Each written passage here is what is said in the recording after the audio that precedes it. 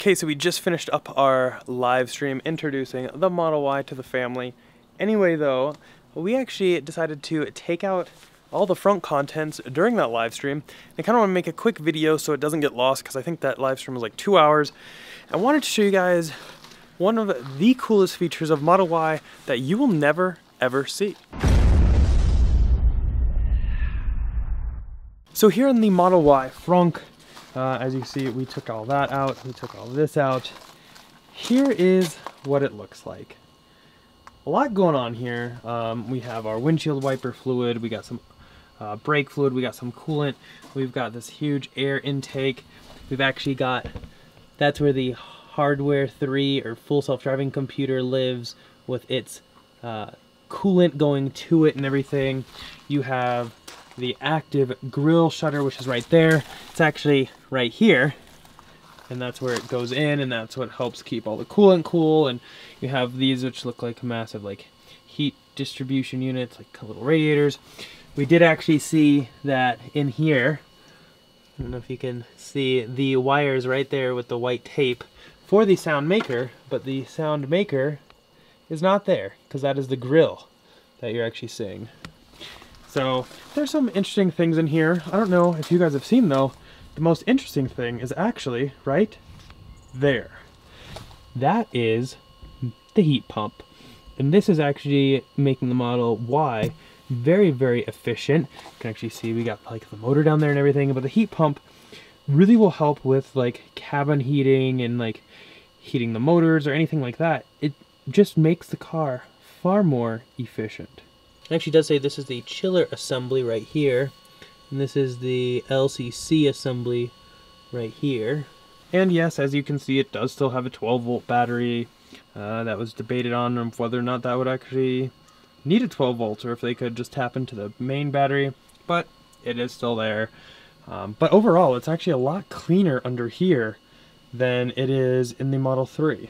So a lot of people have actually noticed driving in the winter can use up a lot of your battery range for things like heating up the battery, heating up the cabin, a very important part for a lot of people. So previous S, X, and 3, or as we like to sometimes say, S, 3, and X, have used a resistive heating system. So it's actually like an electric heating element, and that will only produce heat if it's turned on.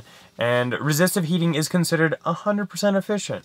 Every unit you put in, you get one back as heat. So it's first noticed in the Model Y owner's manual once it went online that the Model Y now includes a heat pump. And this is pretty new because no Tesla has ever had a heat pump in it from the factory before. However, Nissan has put that in their electric vehicles. So there's just this one sentence in the owner's manual. It just says Model Y uses a heat pump to maximize efficiency.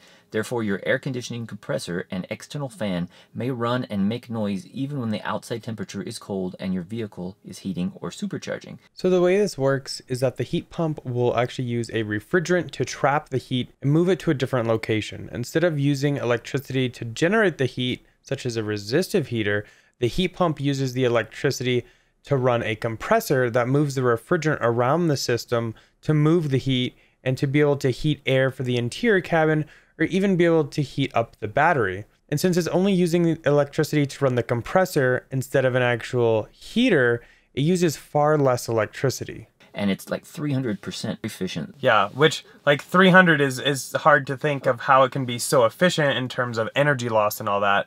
But it's just the way it works makes it extremely efficient. But it can be a little bit slower to heat up like the cabin and everything.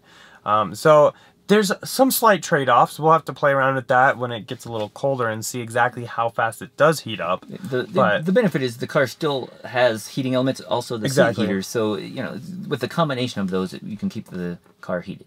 Exactly, and it's more efficient, which means your range will not be as affected, hopefully, in the winter when you have to use your cabin heat and all that. But much like David said, try to use your seat heaters as much as possible, especially if it's just me driving.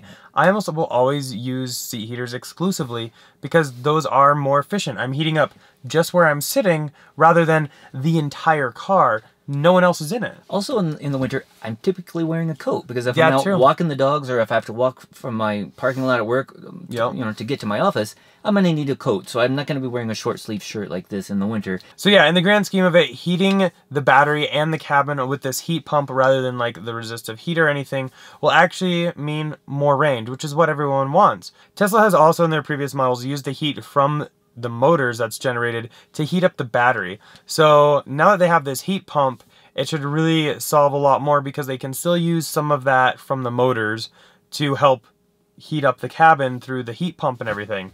And it's only going to be a matter of time until they bring this probably fleet-wide. That would be nice to see it in the other cars as well. Yeah, because that just means S, X, and 3 should get that much more of a bump in range. And maybe they're even going to start doing that in the S sooner than later because it did just get a pretty big bump in range up to 390 miles without a bigger battery, without a couple other things. So it could be that these are actually making their way into S and X. Heat pumps have been around for ages, but usually you're only going to see those in homes. And we've actually researched getting one added to our house just to replace the existing boiler or to work in conjunction with it, but we haven't gone through with that yet. But it's a great way, a very efficient way to heat your home. Yeah, if you have a heat pump in your home, definitely let us know down in the comments below. Or if you have a Nissan Leaf and maybe you've experienced in that, let us know what you've experienced. And hopefully we'll get some colder weather soon and we'll go ahead and test that out and see just how quickly the Model Y interior will heat up. With our FLIR camera, we'll be able to see that really well. But yeah, that's basically it with this one. We just wanted to show you guys a first look at this heat pump. We took apart the whole frunk so y'all could see it. So definitely smash that thumbs up button.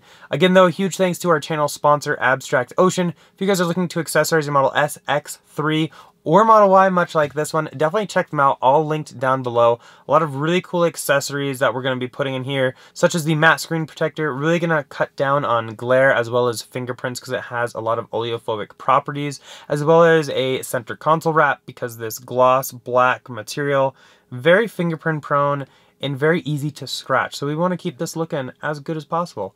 But they have all kinds of cool stuff, so definitely check them out. As always though, thumbs up if you enjoyed that video. Go and click here to subscribe, here for some other ones, and we'll see you guys in the next one. Bye.